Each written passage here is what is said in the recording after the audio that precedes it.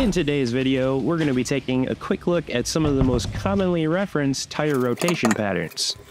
This video will help you determine which tire needs to go where, and help you determine if you'd like to rotate your spare tire in. For rear-wheel drive and four-wheel drive vehicles equipped with non-directional tires, you can use the rearward cross pattern or the X pattern.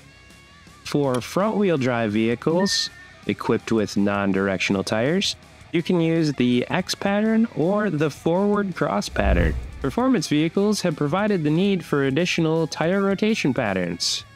You can use the front to rear pattern for vehicles equipped with the same size directional tires.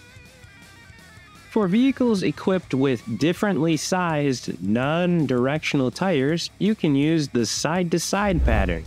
If you have a front-wheel drive vehicle and you would like to rotate in your spare tire, you can use the forward cross pattern. On rear-wheel drive or four-wheel drive vehicles, you can use the rearward cross pattern. I've linked the video showing you exactly how I do my tire rotations at home at the end of this video.